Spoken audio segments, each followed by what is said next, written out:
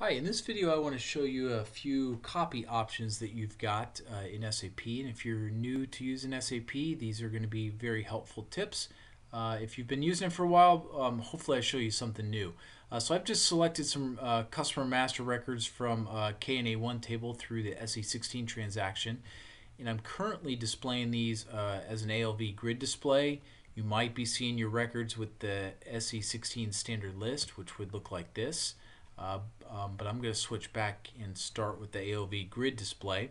So here's some copy options. If I wanted, say, just this name one here, I can select that and right-click copy. I can also do Control C. Other options you have is you can pick these headings. So let's say I wanted every customer number. I can select the heading, right-click copy. If I wanted an entire row, I could select that row, right-click copy. Another option you have that if you're new to using SAP you probably are not aware of is you can do if I wanted to copy, say, from here the customer number, and I wanted to come all the way over and even maybe down to this corner here and get the region. What you can do is you can do a Control Y, and then you just drag all the way over. Okay, and then I could do a Control C or right click copy, and you'll notice if I do a Control C, right, it's all that information is now in the clipboard. Okay, you can also do that. I'm going to show you the SE16 standard display. You can also do that same Control Y in this display here. So notice if I do Control Y, get this little cross, and I can just drag.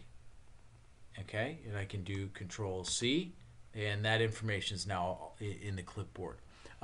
One other option you have to grab some values quickly, if you don't want to right click and say copy or hit Control C, is you can do the drop down here on your layout, your custom local layout, and you can turn on this quick cut and paste. So I'm going to notice it's turned off. I'm going to turn it on, and when it's turned on, it's got a little bullet next to it. And watch what happens now if I do Control Y and I just drag and highlight all this stuff, and I'm going to let go.